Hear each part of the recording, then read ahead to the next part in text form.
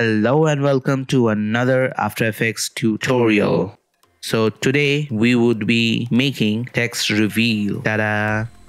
So number 3. We are going to create the old school typewriter effect.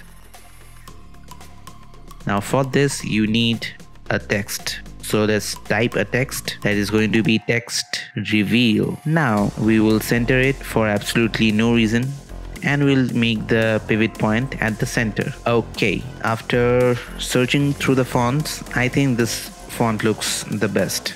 It is an old school kind of, typewriter-ish font. So that's the font we are going to use. Now, like before, we are going to drop down the menu, the text menu, and from animate, we are going to add opacity, just one effect. Now you may be asking, okay, we have used opacity but it never looked like a typewriter, but today it will. So the first thing we need to change here in the opacity effect is, let's go to advanced tab and let's reduce the smoothness to absolutely 0. Okay then, now this is your effect. Wow, that looks really nice. Let's move on. Number 2. There is something extra for you. There is a bonus at the end of the video. You have to watch the entire video for that. Let's get back to our programming. Number 2. We have the handwritten or the signature style reveal. For this, we need to have a handwriting font. Let's find a font.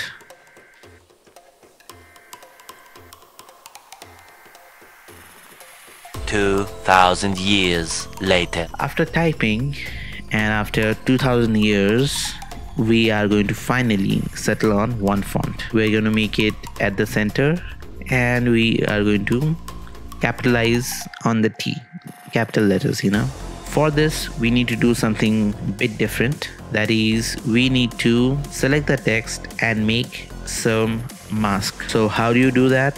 First thing you need to select is the text layer. Now from the tool panel, select the pen tool and then start drawing. Now you can see how we can draw. First click, then the next click, and then drag without leaving the click. It will create a curve. Otherwise it will create a straight line. Now I'll speed it up for you guys so that you don't get bored while watching it, because I got bored doing it. Okay then, so this looks quite good. Now we need to do every letter. We can either choose to do it individually or we can just combine them. Okay then, so after we have created the mask, we need to just add this stroke effect. Now you can just search for it. Now after you have added the stroke effect, we are going to change the size to about yay big so that the entire text is visible. Now we will animate the end property. As you can see, this looks awesome. Let's see the final effect.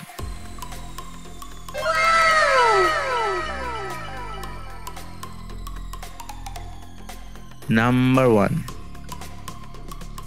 We have the matrix reloading type text, generating text. Now for this, it's very easy. First of all, let's create the text. Let's write it, text reveal, and we are going to do our shenanigans like centering it and changing the font. Now we need some kind of robotic or a squarish font for this. Now the font it's on your screen. You can use any font as you like. Now let's again drop down, then add the first thing, that is opacity. Now everything starts with the opacity, Next we are going to add character value and character offset.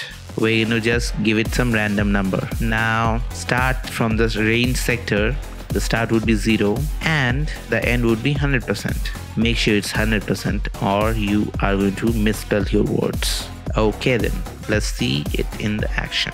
Now here I'm doing something extra. I'm adding this color. Now again, add properties and then color RGB. That's the way to do it. This is your text reveal effect, matrix style. So the timing doesn't look right yet. It's kind of too fast. So we will drag the keyframes apart to make it slow. Now this looks pretty good. Now I'm going to make it even longer so that each letter has the chance to evolve.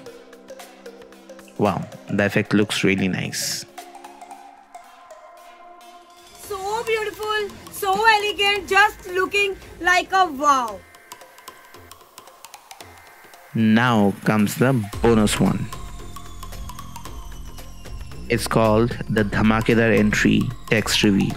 Now to make this Dhamakedar text effect or text reveal, what we need to do is, first of all, select a thick font like Impact. Now center it and then convert it into a shape. Now right click and you will get the convert menu. Now after it's a shape, change the fill to nothing and the stroke to be your 100% or the color white.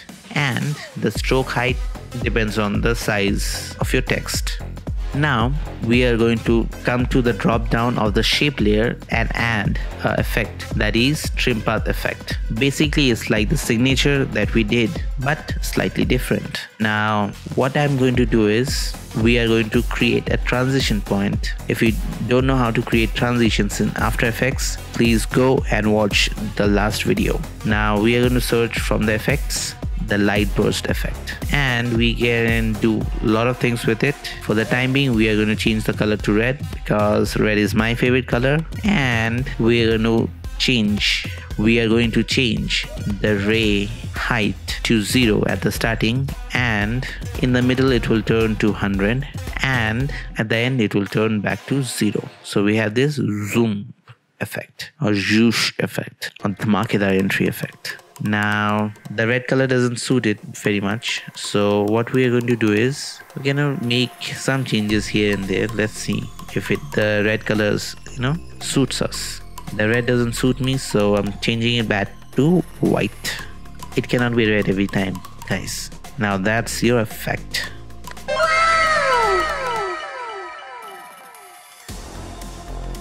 Subscribe and I'll see you in the next tutorial. Bye.